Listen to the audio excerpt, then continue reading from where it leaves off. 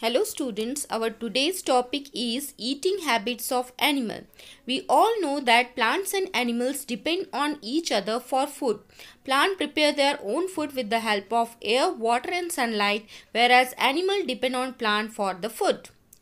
Animals are divided into four different types on the basis of their food habit, which type of food they eat.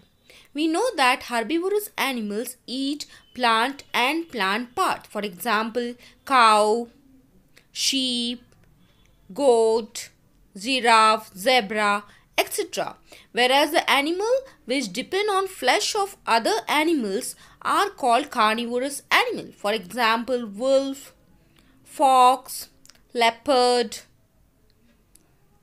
lion, tiger. These are the animals, they eat the flesh of other animal. They are called flesh eater or carnivores.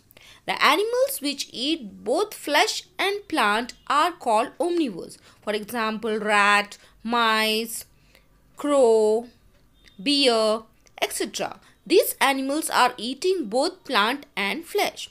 Whereas the animals which do not eat direct flesh, whereas eating the flesh of dead animals, are called scavengers.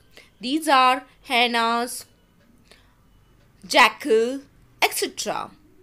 This keeps the environment neat and clean. Thank you, children.